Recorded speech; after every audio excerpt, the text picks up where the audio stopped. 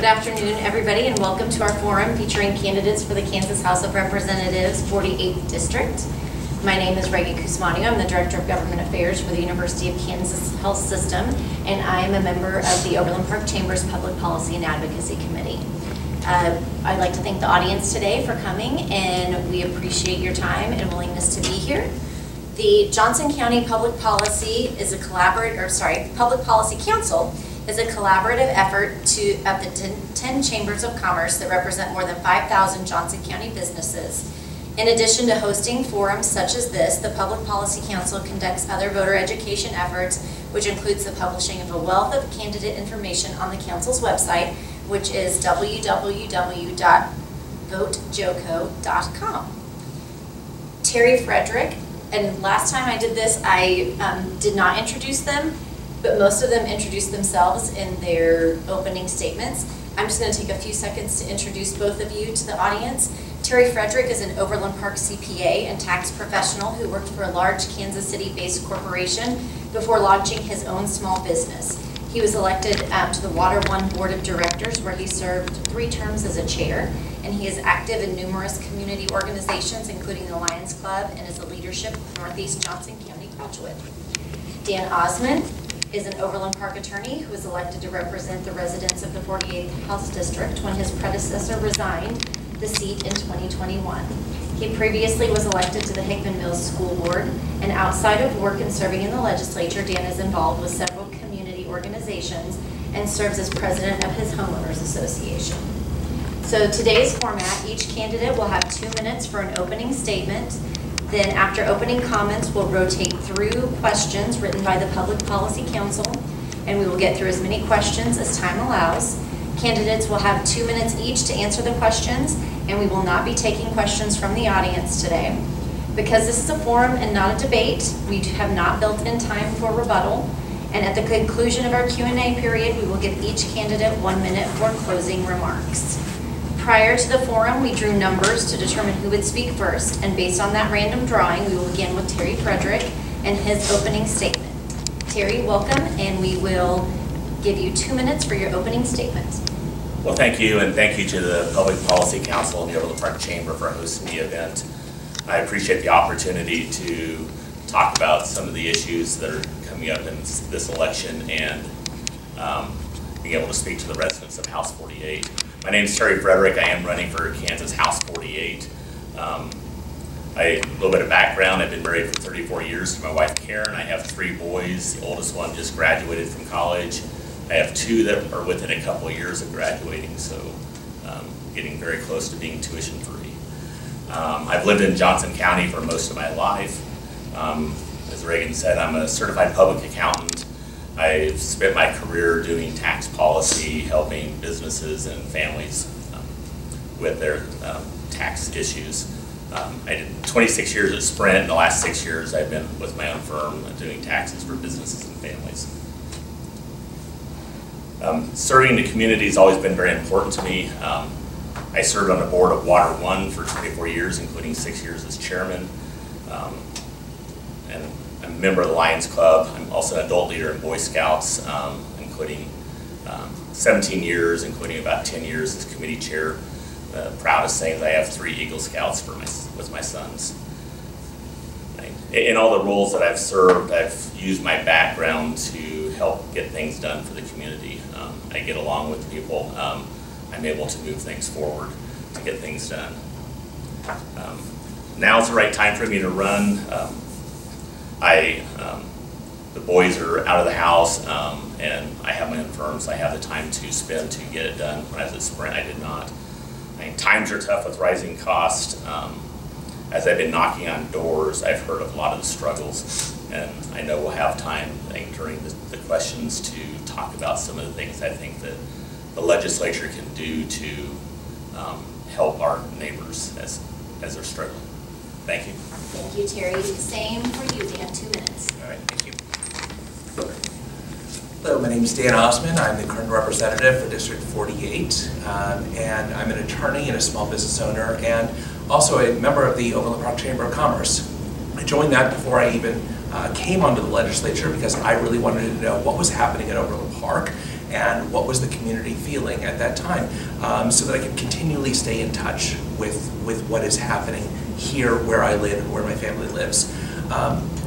I spent 6 years on a school board, and so for me, education is a particular passion, and one of my concerns, one of my supports is being able to make sure that we have fully funded education in the state of Kansas, that we're supporting it. I've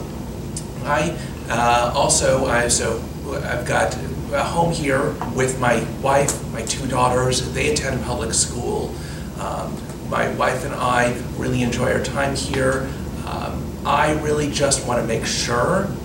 It took me a while to sort of figure out exactly where my focus needed to be, because talking with so many different people, it was a question of what we needed to do in Overland Park. And I think the biggest issue is we need members of the legislature that are in tune with what's happening in Overland Park and support Overland Park and are not voting against the interest of what is happening here in Johnson County.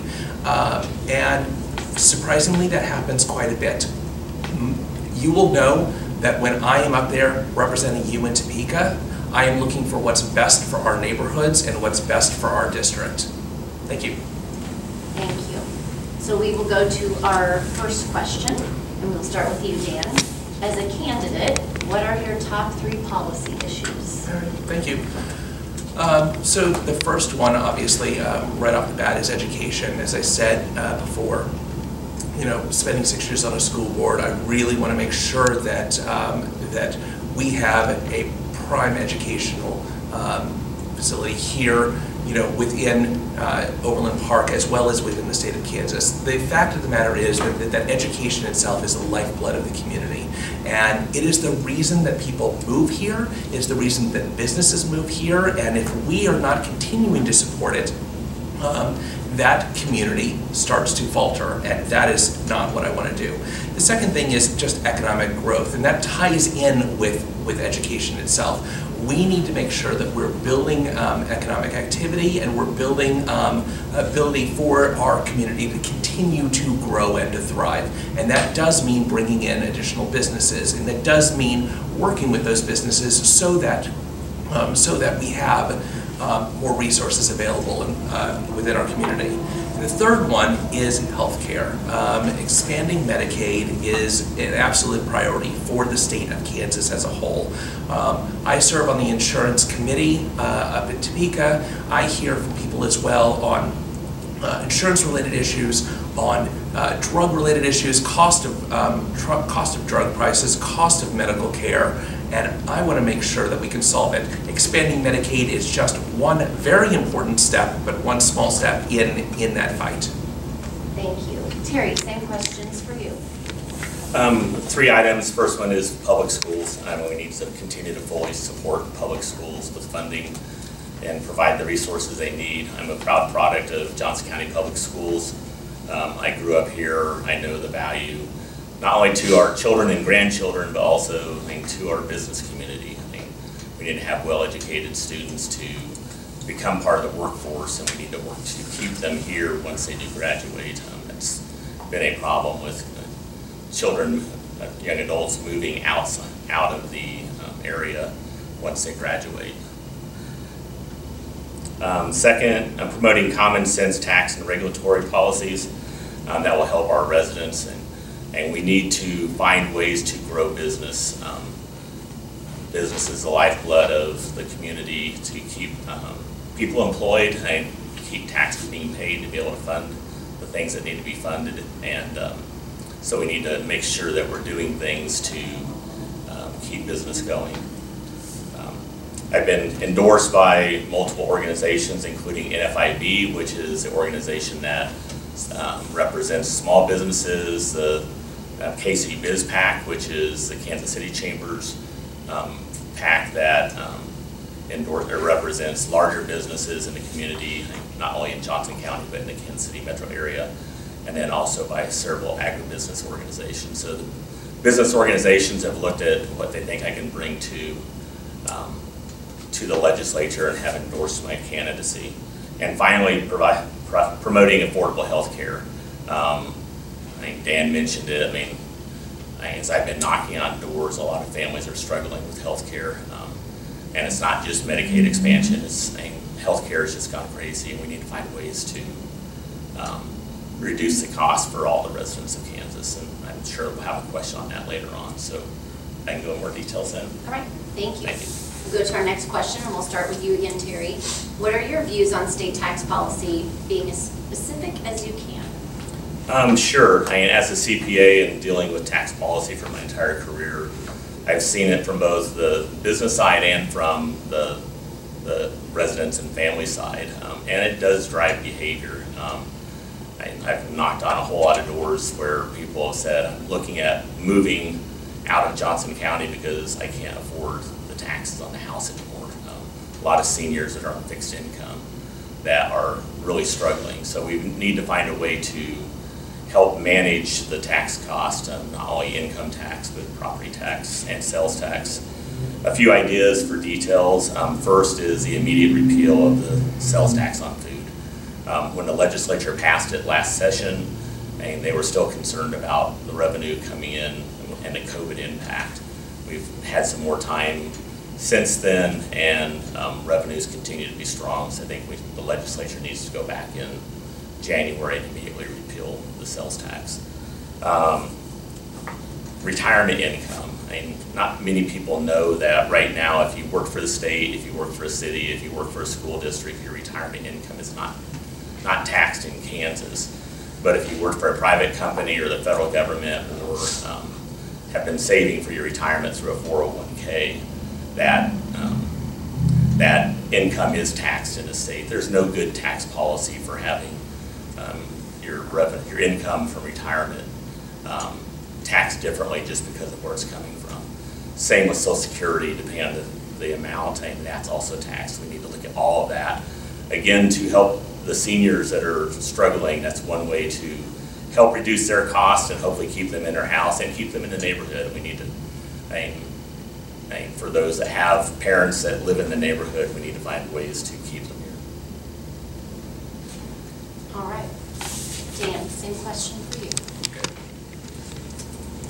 So this last year we had about a $3.4 billion budget surplus, one of the greatest in the state of Kansas, and it can continue to improve.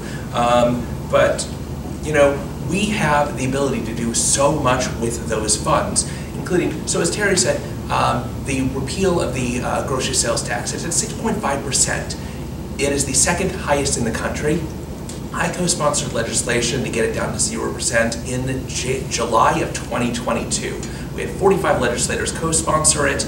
It wouldn't even get heard on the House floor. This is one of the examples that I give as far as legislators voting against the interests of the district that they serve in. This would help so many people. And so I'm interested in making sure that when we get back in 2023, we reduce it down to 0 in 2023. There's other things as well. When we talk about, I knock on doors and I talk to people about their property tax valuation, and it is, the appraisals are double-digit inflation from the previous year, and that is something that is top of mind for so many people across the political spectrum. Well, we came out with a plan just about 2 weeks ago that we're going to introduce into the legislature next year. It's a three-part plan that effectively reduces the property sales tax, the residential sales tax, and other property sales tax within the state of Kansas. One of them, for example, is the local ad valorem tax reduction fund. It has not been funded in several years, and we can add in an additional $54 million into that budget. That then reduces the strain on the county levels, and therefore reduces the strain on the individual property owner, so that they don't have to kick in those funds itself. These are examples time and time again where the state should be funding this stuff, and it means that the individuals are kicking in the amounts instead. Thank you. Next question, we'll start with you, Dan. What are your views on K-12 education funding and accessibility? I think that it should be funded. How's that for a simple answer? I believe in fully funding education. I also believe in fully funding special education, and it was a shame that this year we were only able to fully fund special education for 22 minutes.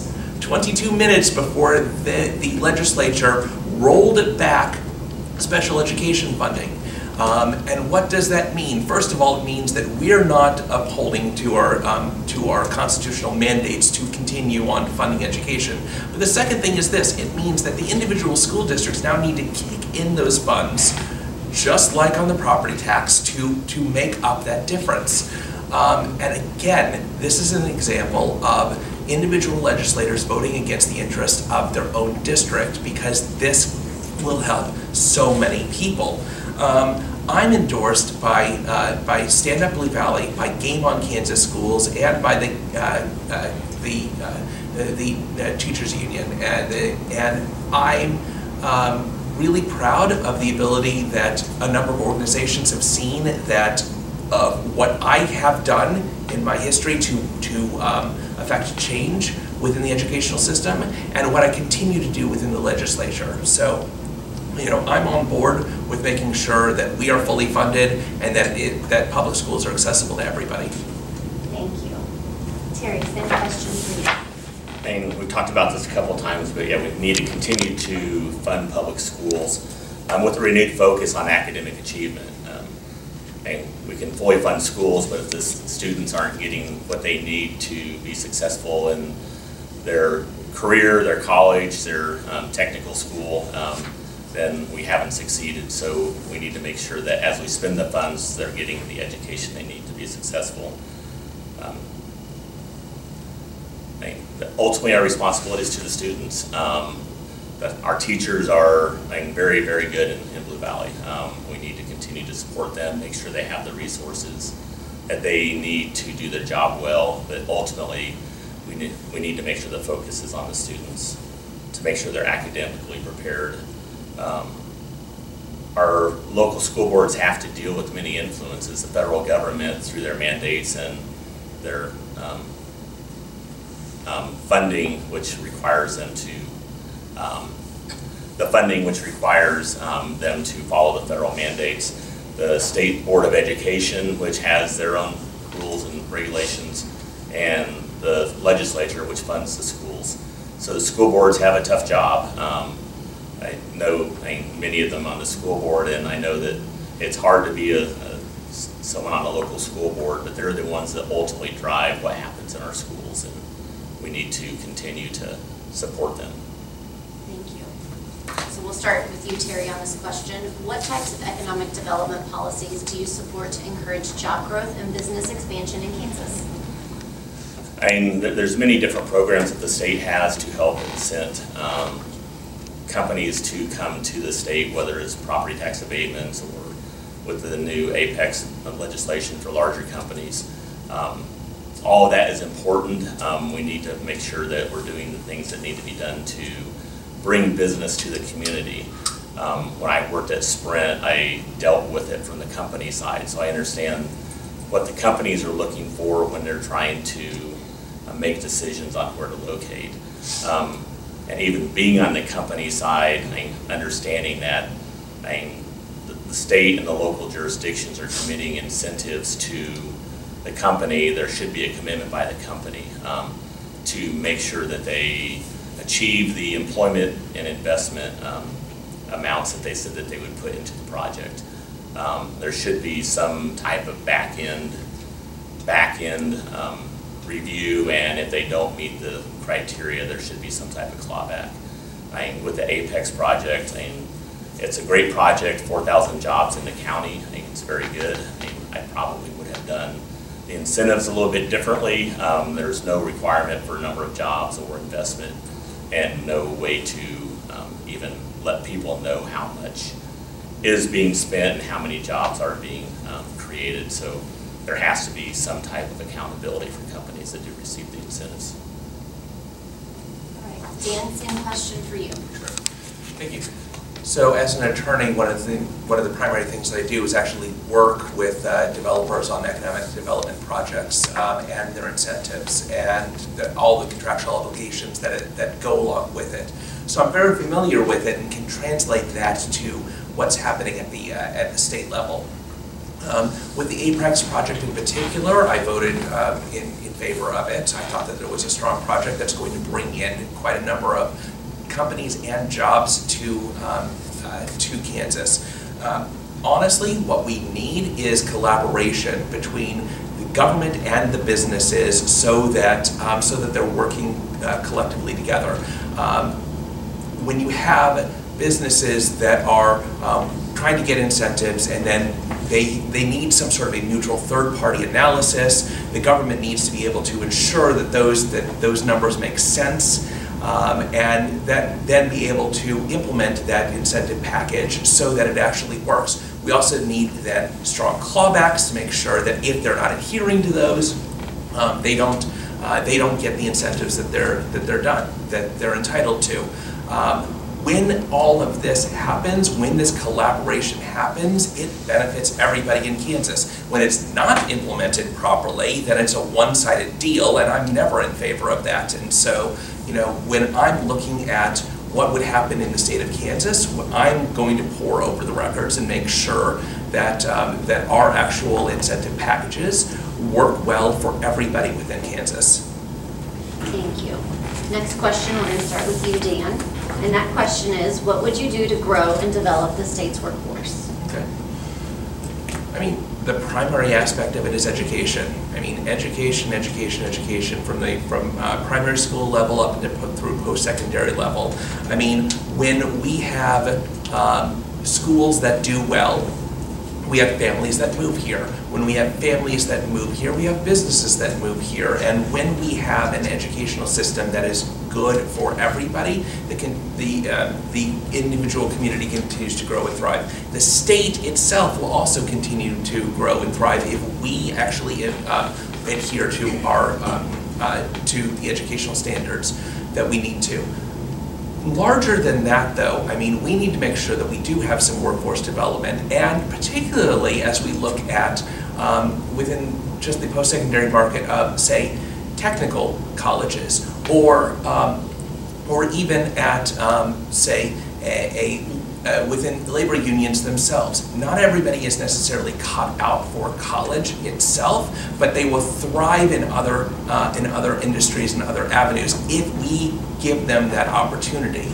And the state can help incentivize those programs so that we continue to have people that will build buildings as well as work in those buildings. And I think that all of it together makes for a better Kansas. Thank you. Terry, same question for you. Yes, with regards to how to grow the workforce, state has several programs that can help, providing incentives to companies to help give them the training that they need, the Kid and the Career programs and a couple others. But we also need, starting in K through 12, I mean, there's a lot of opportunities for our youth to pick up some skills that will help them in their job, whether it's right after high school or after college. There's several different programs with the CAPS program, and then at JUCO, there's several programs. And we need to work with the business community to find out what the needs are. I think sometimes there's disconnects between the programs that are out there and what the needs are for the business community. So whether it's the state or the schools themselves, or better yet, a collaboration of the two to determine what is needed and then try to find the training for them. A lot of the local businesses in the state, like Black and Beach, help with that. They have several engineering programs in the CAPS area, and one of my sons was involved in the CAPS program at Blue Valley, and it was a great experience for him, so we need to continue to do that also. Thank you. Next question, we'll start with you, Terry. What are your views on the state's role with respect to ensuring access and affordability to post-secondary education? I can definitely speak to the affordability piece. College right now is just very expensive. When I was in school, I could pay for a semester of school for $500. Now you can barely pay for a credit hour of college for $500. The cost of education has grown much faster than inflation. The state has a role in that. They do provide funding to colleges and universities, and that's not the only solution. And private funds are out there, but we need to look ultimately at the underlying cost. The costs have grown faster than inflation, as I mentioned earlier, and it's unsustainable for many families to be able to send their kids to college unless they can find student loans, and we have found out what happens when a student gets burdened with student loans. It's very hard to dig out from that when you do graduate. So the state needs to continue its funding, but we also need to look at the underlying cost of higher education, because we need to find alternatives that can help bring the cost down. Also looking at technical schools.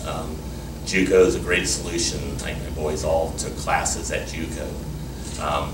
Relatively inexpensive, much more inexpensive than Kansas or Kansas State. And it's a good way to at least get a head start before you start paying $300 or $400 or $500 per credit hour at the university. Thank you. Dan, same question for you. So post-secondary education is just as important as primary education, and we need to ensure that it's available and accessible to all Kansans. That basically means fully funding it year over year in our budget, and it means that we can take some of our budget surplus, and we have a budget surplus projected for this year of $500 million, carve out areas for things like tuition reimbursement programs, for scholarship opportunities, or even additional training programs. Like last year, the governor signed into law the Kansas Promise Scholarship. And this is an educational opportunity within the individual junior colleges or community colleges that allow for VOTEC and other training programs that you can then get reimbursement on your tuition for by going through this program and then working out in the field. This is something I'd love to be able to expand. Again, we have the funds to be able to do so. And so it's just a matter of, making smart decisions with our money now that we have the money to make decisions on. And focusing in on education is a top concern for me. Thank you. We're going to go to our next question, and we'll start with you, Dan. What do you believe the takeaways for state lawmakers should be from the COVID-19 pandemic experience? Yeah, absolutely. Okay, so first and foremost, we should trust the scientific community and the recommendations that come from it. We know that masks have helped stop the spread of disease. We know that the vaccines, that when they came out, they lowered the frequency and severity of the infections and severity of the symptoms. And both of those together absolutely saved lives of Kansans. We cannot turn away from the science. And unfortunately, there are a number in the Kansas legislature that believe that we should, but we can't. And so, my general takeaway is number one, trust the science. But I would say on the flip side of it, as we ask, what did we learn from it? There's also a question of, was the government occasionally too hasty in their policies and too hasty in things that they were rolling out, such as shutting down all businesses ended up hurting local businesses. Whereas then if you pick and choose which businesses are open and which businesses are closed, you end up making sure that the large conglomerates can stay in business and can profit. But everybody that brings money into this community starts hurting and goes out of business. And that is something that I think we need, if something like this were to happen again, we need to take a more intelligent approach to how we actually roll out any modifications or any restrictions across the community. Thank you. Same question for you, Terry. I think we learned a lot of things with COVID. I mean, when it first happened, and we didn't really know what it was or what the impact was or how to deal with it. But over time and relatively quickly, we saw how different states were dealing with it. Dan mentioned closing businesses. The governor declared some businesses essential and some non-essential, and shut down the non-essential businesses. And those non-essential businesses are the livelihoods for not only the owners but the people that work there. And the right way to look at that should have been, can these businesses operate safely?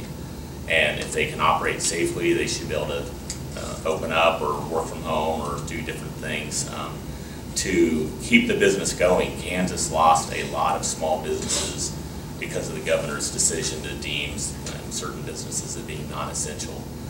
So that's one of the things we learned. And I think that something that hopefully, if it happens in the future, we look around to other states. I mean, every state did something a little bit differently. Some of them work better than others, and look at states where things are successful, and I don't have a problem taking the idea from another state if it's going to be better for our residents and businesses. And the other thing we probably learned is on schools. I mean, our school children were hurt dramatically by schools being closed and then being remote. Again, we need to find a way to get the schools to open up as quickly as possible, and there's some learning in that, but we definitely needed our kids back in the classroom as quickly as possible, because it's going to take a long time to catch the students back up to where they would have been if COVID had not have happened. Thank you. Next question, I'm going to start with you, Terry, for the answer. What are your views on healthcare policy and Medicaid expansion? I guess I support increasing affordable health care to all Kansans. Medicaid expansion is a small subset of that. I mean, there's 150,000 people, I believe, that would be covered by Medicaid expansion, but there's a lot of families out there that are not insured or underinsured because of the cost. So we need to find ways to reduce the cost for everyone. The legislature's done several things over the last several years to help with that. A couple years ago, they made provisions to allow for different associations and businesses to offer different types of health care that might meet the needs of certain residents and be substantially cheaper than other plans that were available. Last year, the legislature passed a bill that relaxed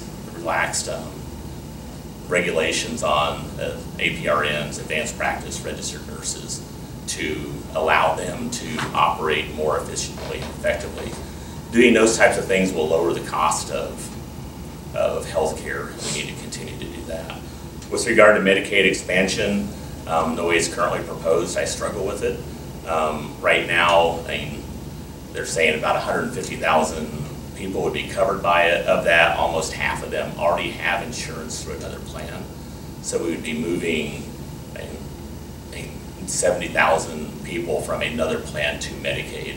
Medicaid is struggling now. I met with a doctor on Sunday at a driveway event, and they don't even take it. Right now, the federal payments on Medicaid causes a lot of practices not to even accept it. So for those that are already in it, if you throw another 150,000 people in it, it will hurt not only their coverage but also and their care, but the 150,000 people you put into it. Thank you. Dan, same question for you. Thank you. Kansas is just one of 12 states that haven't expanded Medicaid since it was offered back in 2016. We're surrounded on all four sides by states that have expanded it. The decision itself has cost our state billions of dollars. Billions of dollars. Hundreds of millions of dollars every single year just for not making a quick vote to expand Medicaid. Beyond the fact that it's denying $150,000 of our fellow Kansans access to health care. Now, Terry mentioned that maybe 50% of them might already have insurance of some manner or another.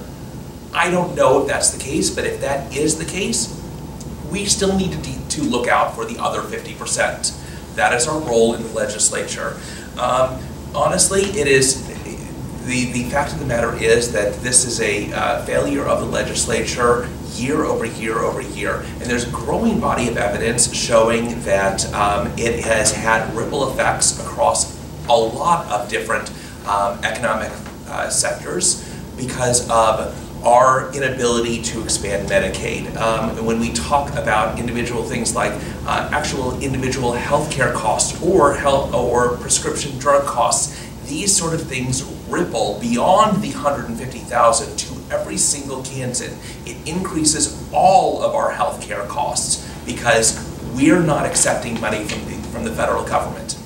I will tell you, there is not a single policy decision or individual policy decision that I could think of. If somebody were to offer me personally $4 billion, I'd be hard pressed to say of one thing that I wouldn't necessarily vote on for that. But I can tell you this, if the question is, should you insure and help Kansans, it's a no-brainer. We're voting for it. Right. Next question. How control over decision-making is divided among the state legislature and local governments, including school boards? These issues such as taxation, economic development, and education have been a matter of debate. What are your views on this issue? And we'll start with you, Dan. I believe in local control. I believe that we can't really micromanage. Honestly, there are too many statewide issues that we are dealing with in the legislature that need to be dealt with. And if we continue to micromanage at, say, the school board level, the individual school board level, the state school board level, or if we try to take control over from the governor and agencies that the governor has appointed, if we try to look at what's going on in the federal government, there are so many different things that we could be doing, but our focus needs to be at the state level. So I do believe that there's collaborative approaches that we can take. We should be talking with Johnson County commissioners. We should be talking with the individual school boards of the districts that we represent. But the fact of the matter is, they're the experts within their field. Let them do their work. Let us do our work up at the state level. Thank you. Same question for you, Terry. Having served on the board of Water One for so long, I understand the importance of local control. I mean, as a board member, you know what the day-to-day issues are and what needs to be done, so it's important to be able to do that. And the state does have a role, though. I mean, they're funding a lot of the organizations, so they need to make sure that there's transparency. They need to make sure that they're getting value for the dollars they're sending to the local jurisdictions, and that's how they would make their decisions, is based on the value that they're getting. Federal government also it wasn't mentioned in the question, but and the problems, whenever you take money from someone else, there's always strings attached, and you've got to deal with that and figure out how is that going to impact local control. And whether it's for schools or Medicaid, when you do accept the federal dollars, there's strings attached which create problems. So sometimes it might be better to work around and find a different way to fund the schools, or for the insurance for the folks that don't have insurance. Find another way to do it without taking the federal dollars, where you have many strings attached that not only impact that 150,000 people, but many other programs within the state. Thank you. We're at our last question now, and we'll start with you, Terry. What do you believe most distinguishes you from your opponent in this race?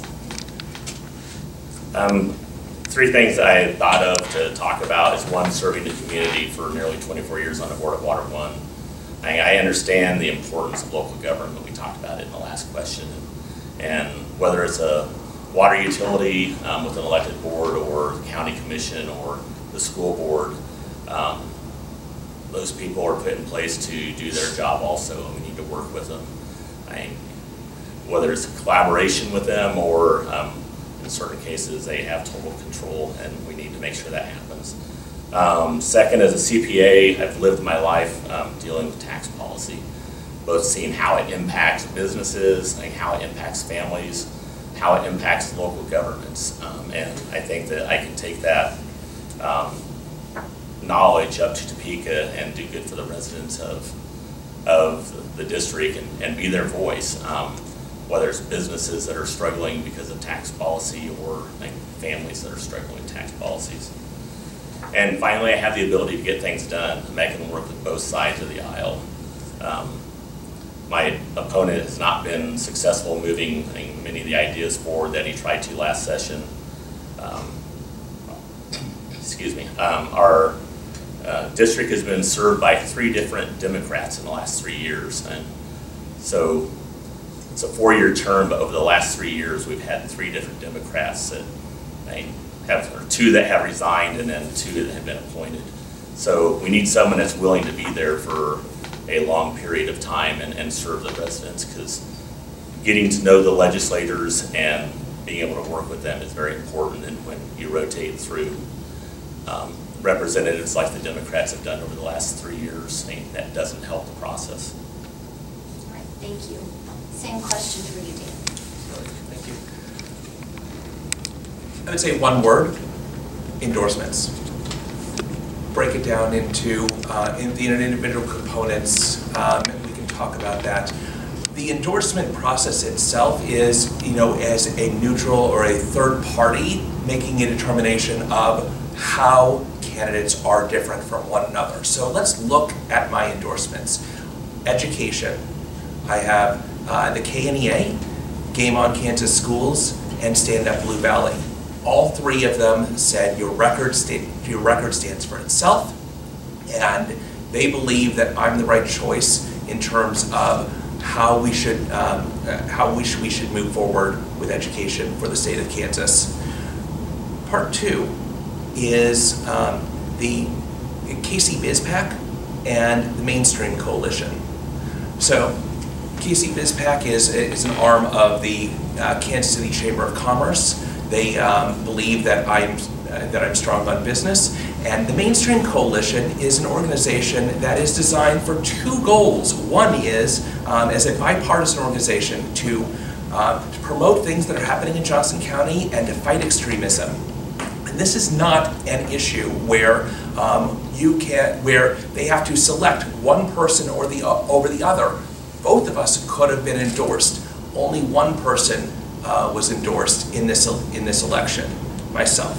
And the third one is an endorsement I do not have: Kansans for Life. We had the amendment that was voted on in August 2nd. 67.4% of my district said no to the amendment, no to over-government regulation, and no to making sure that women don't have access to the health care and their own decisions over their own body. So those are the 3 reasons why I think that I'm different than my opponent. Thank you. I'd like to thank you both for your time and for sharing your comments with us and covering the important issues that we did today. We're now going to turn to our closing comments, and you will each again have 1 minute for this one, and we will start with Dan.